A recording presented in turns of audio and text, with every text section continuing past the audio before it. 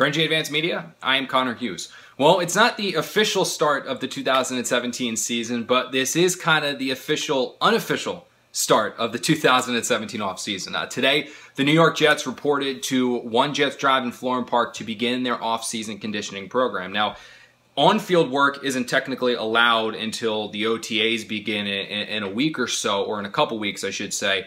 But this is the first time since the 2016 season ended that the coaches are allowed to have some contact with the players. So with this kind of that, again, like we said, official start, we figured we would lay out 3 storylines to monitor here as the Jets offseason conditioning program gets underway. And we'll start with number 3, and it is basically what kind of a team are the Jets going to have in terms of competitiveness? You know, is this a group that is truly full on 110% through or going forward into a rebuild stage?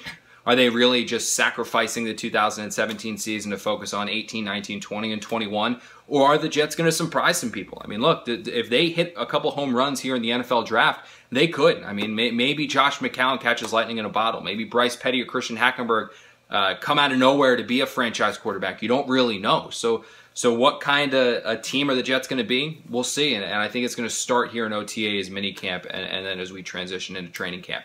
Storyline number 2 to follow is Todd Bowles. And essentially, is he going to have a better handle of this roster? You know, Todd Bowles in 2016, his players backed him. His players were on board with him. But there were legitimate concerns about just how much of a grasp he had on these group of guys, just how much of a general he really was in terms of discipline, and if he was a disciplinarian.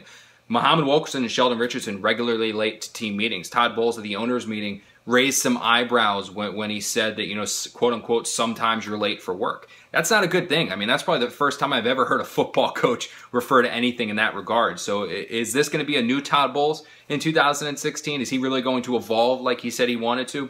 We will see.